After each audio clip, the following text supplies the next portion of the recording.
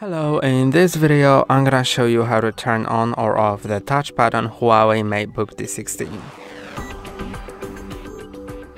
First I'm gonna show you how to turn it off, and then I'm gonna show you how to turn it on. So the way I'm gonna show you how to turn it on will include the keyboard. So if you don't have an external mouse, you'll be able to do this. But if you have, you can just follow the tutorial on how to turn it off and it'll work the same.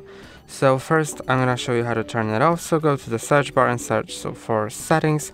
Now go to Bluetooth and devices, as you can see here, and go to the touchpad. Now you can disable it.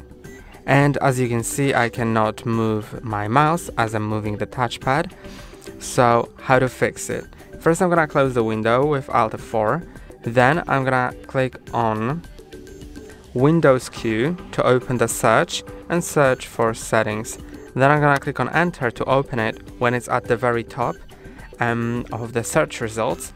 And then here I can use tab to move between sections of items and shift tab to go back. So for example, if I move to home, then I can move to rename to here, here, here, here, etc. To go back, shift tab. So I'll just go into the first position on the side list, so to the home. Then with arrows you need to go down to the Bluetooth and devices.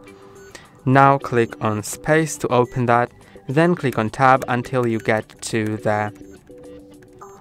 the first item on this list under Bluetooth, because you can see here is a separator, so this is a different section from this one.